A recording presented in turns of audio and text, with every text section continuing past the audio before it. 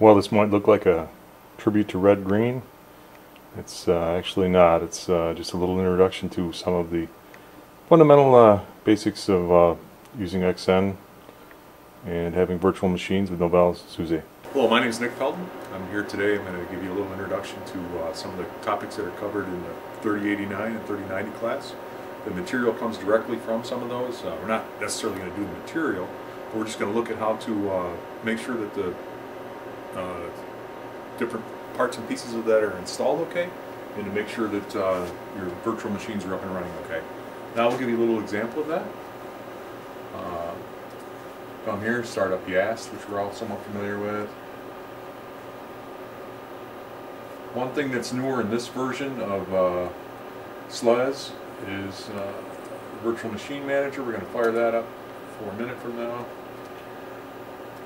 First though, I want to just mention the bootloader. This used to always just be done in a text mode. Now it can also be done in a GUI. It should be coming up here in the background.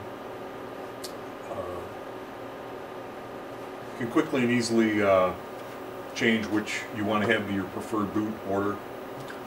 It's a lot friendlier, a lot easier to do than it used to be. Normally you have to install the SuSE Linux Enterprise Server first and then specify XN, and then after you reboot you can have that be the one you boot to. I also have a version of legacy version of Windows Vista on there too. We want to get back to the virtual machine, just get a little bit familiar with some of the objects here. I have a virtual Linux box down here on the bottom. I've allocated RAM, you can see, to it, and a network box on top. Domain 0 is of course the host machine. You can see in the background that our Linux box is now, our virtual Linux box is now running in the background. We're going to go ahead and start the network server. You'll notice I have the network server set for a gig of RAM. Pretty much any virtual network server requires that now.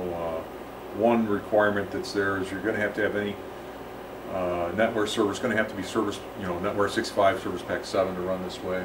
We'll look at the details of that first to give you a little bit of the feeling for how you can adjust some of the different parameters. Processor, the memory you can adjust. It won't take effect unless, while it's running, but that's not running yet. Disk.